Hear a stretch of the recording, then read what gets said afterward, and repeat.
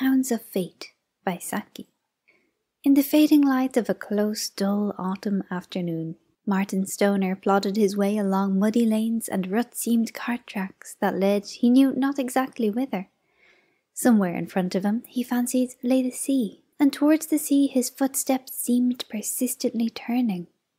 Why he was struggling wearily forward to that goal he could scarcely have explained, unless he was possessed by the same instinct that turns a hard-pressed stag cliffward in its last extremity. In his case, the hounds of fate were certainly pressing him with unrelenting insistence. Hunger, fatigue, and despairing hopelessness had numbed his brain, and he could scarcely summon sufficient energy to wonder what underlying impulse was driving him onward. Stoner was one of those unfortunate individuals who seemed to have tried everything. A natural slothfulness and improvidence had always intervened to blight any chances of even moderate success, and now he was at the end of his tether, and there was nothing more to try. Desperation had not awakened in him any dormant reserve of energy. On the contrary, a mental torpor grew up round the crisis of his fortunes. With the clothes he stood up in, a halfpenny in his pocket, and no single friend or acquaintance to turn to, with no prospect either of a bed for the night or a meal for the morrow, Martin Stoner trudged stolidly forward, between moist hedgerows and beneath dripping trees, his mind almost a blank, except that he was subconsciously aware that somewhere in front of him lay the sea. Another consciousness obtruded itself now and then, the knowledge that he was miserably hungry. Presently he came to a halt by an open gateway that led into a spacious and rather neglected farm garden. There was little sign of life about, and the farmhouse at the further end of the garden looked chill and inhospitable. A drizzling rain, however, was setting in, and Stoner thought that here perhaps he might obtain a few minutes' shelter and buy a glass of milk with his last remaining coin.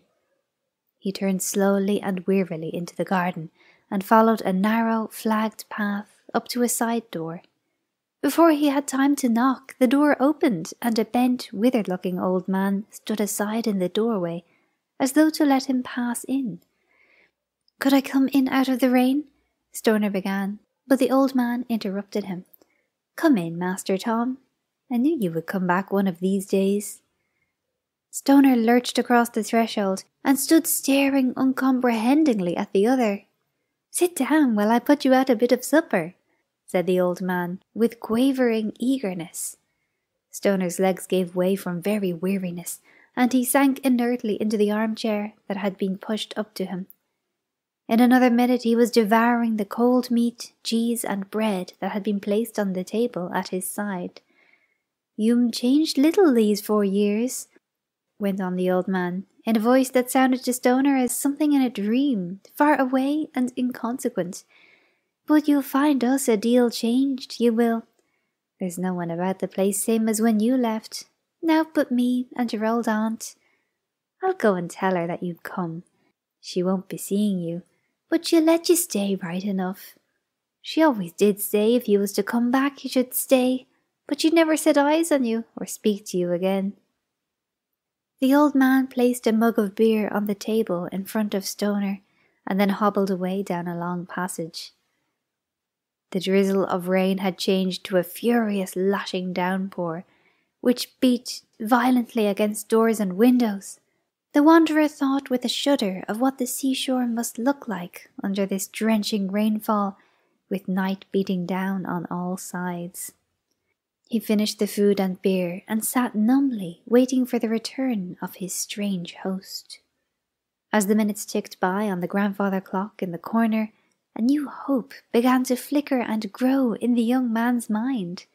It was merely the expansion of his former craving for food and a few minutes' rest into a longing to find a night's shelter under this seemingly hospitable roof.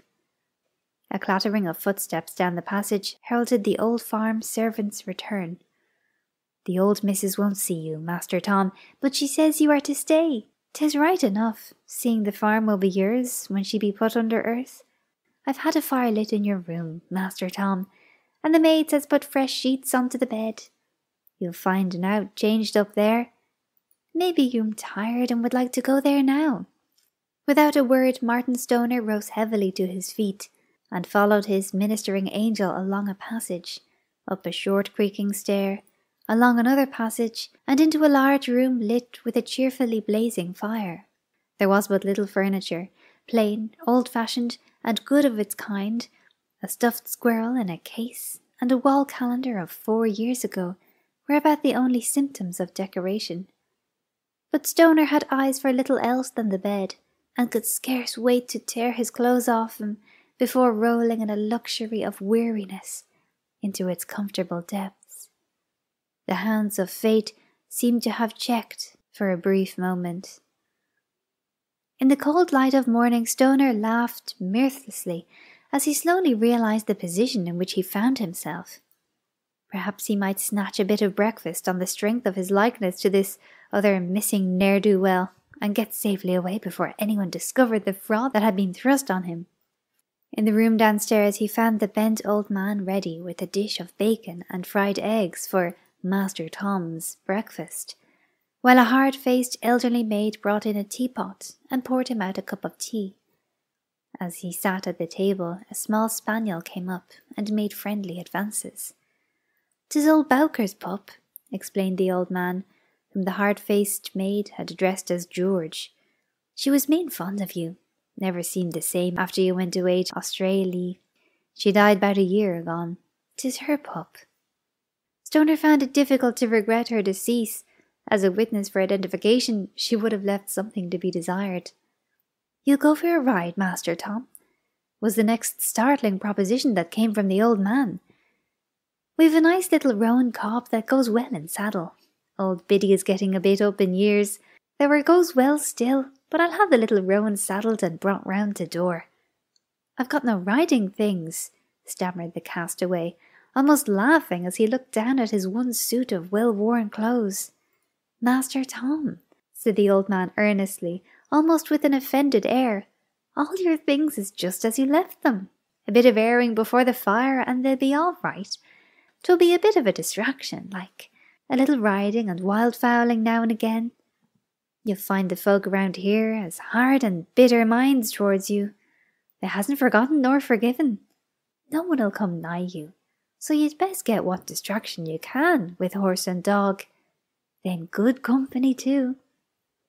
Old George hobbled away to give his orders, and Stoner, feeling more than ever like one in a dream, went upstairs to inspect Master Tom's wardrobe. A ride was one of the pleasures dearest to his heart, and there was some protection against immediate discovery of his imposture in the thought that none of Tom's aforetime companions were likely to favour him with a close inspection. As the interloper thrust himself into some tolerably well-fitting riding cords, he wondered vaguely what manner of misdeed the genuine Tom had committed to set the whole countryside against him. The thud of quick, eager hoofs on damp earth cut short his speculations.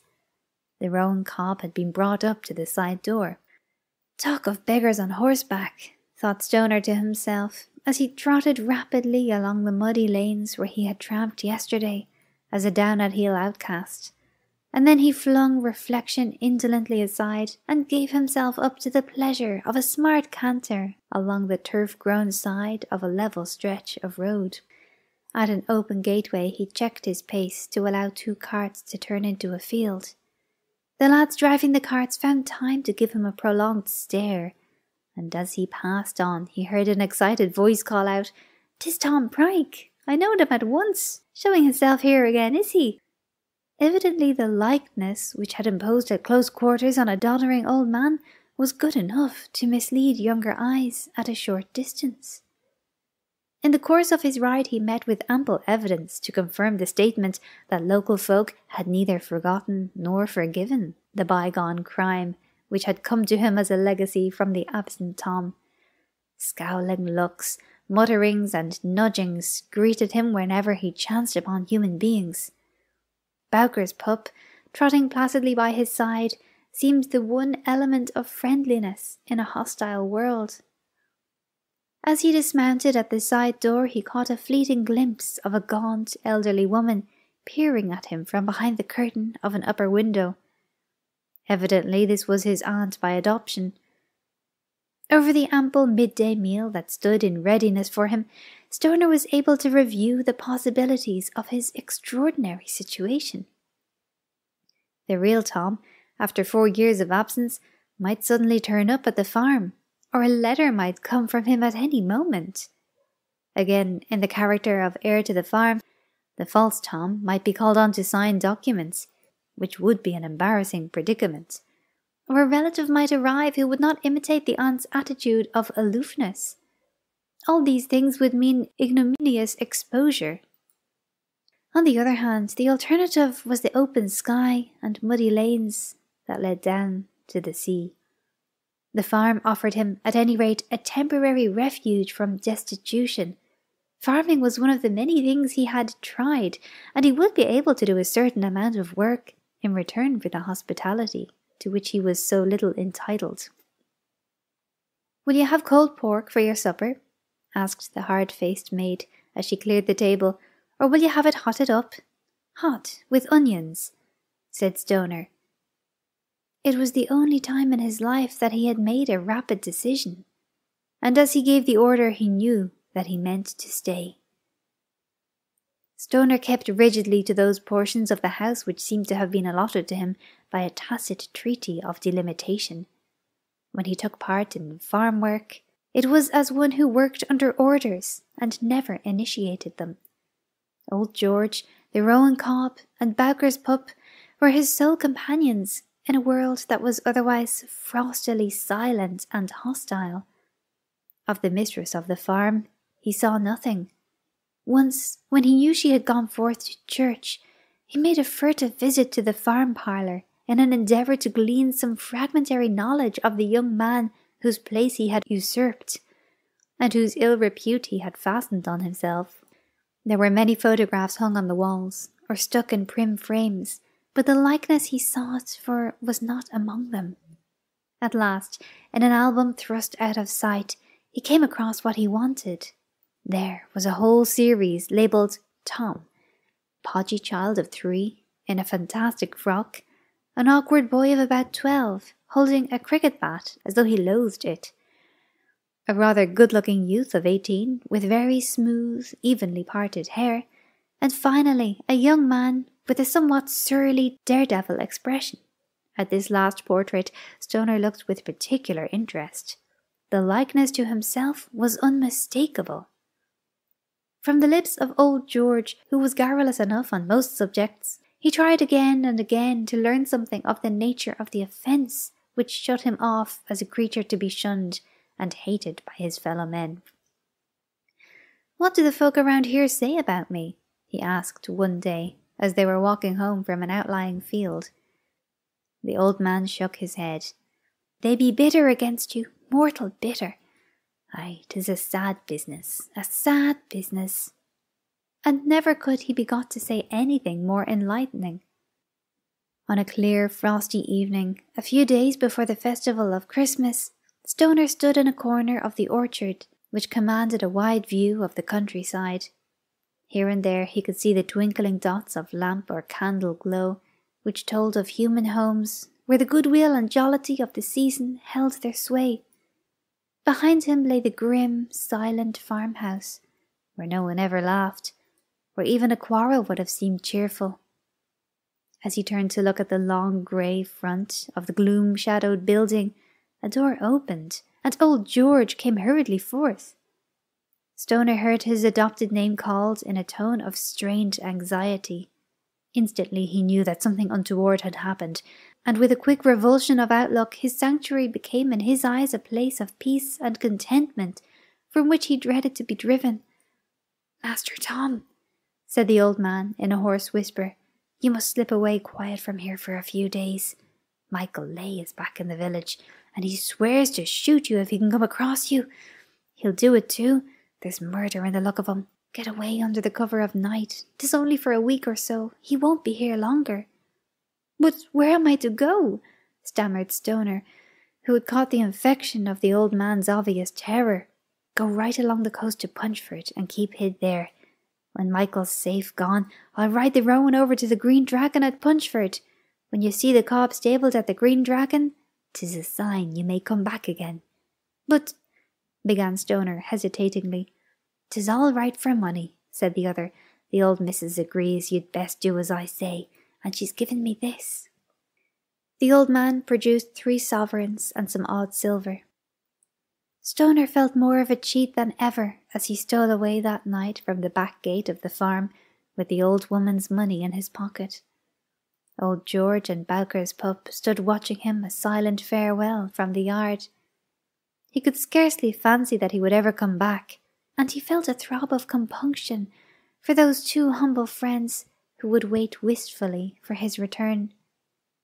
Some day perhaps the real Tom would come back, and there would be wild wonderment among those simple farm folks as to the identity of the shadowy guest they had harboured under their roof. For his own fate he felt no immediate anxiety.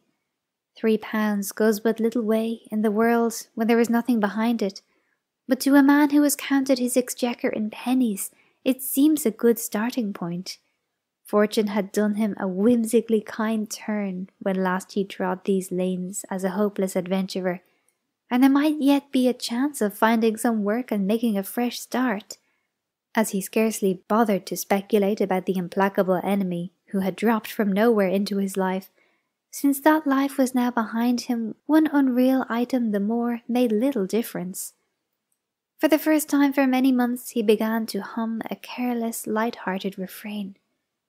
Then there stepped out from the shadow of an overhanging oak tree a man with a gun.